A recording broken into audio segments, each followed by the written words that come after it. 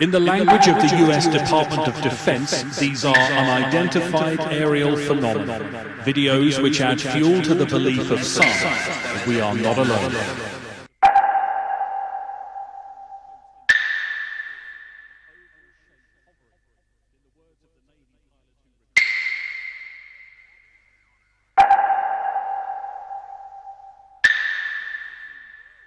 All of these videos have been leaked in the past, but the US government now confirms they are genuine.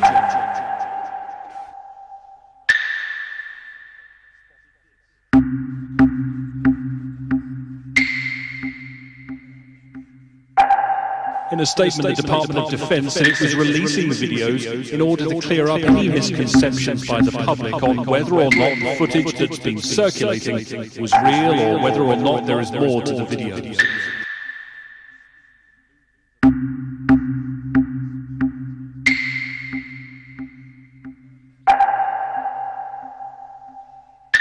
The aerial phenomena observed in these videos, they say, remain characterized as unidentified.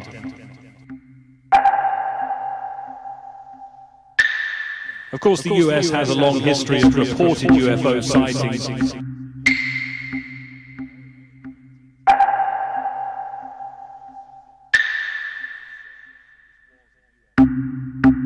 And the Nevada desert continues to attract those who believe, seriously or not, that Area 51 houses crashed alien spacecraft and their occupants.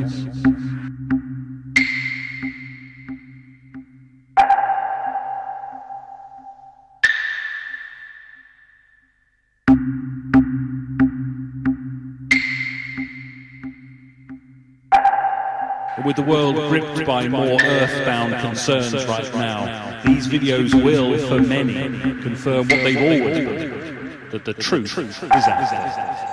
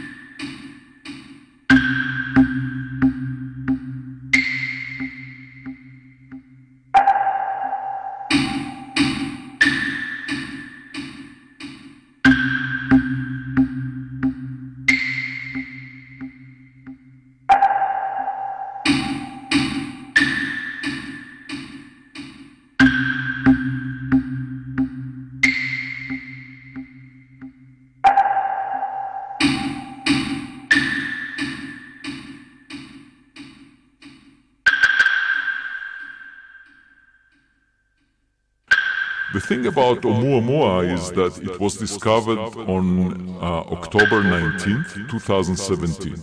And it was the very first object that visited our vicinity in the solar system from outside the solar system. It moved too fast to be bound to the sun. Very first object that we have found coming to us from interstellar space, from other places.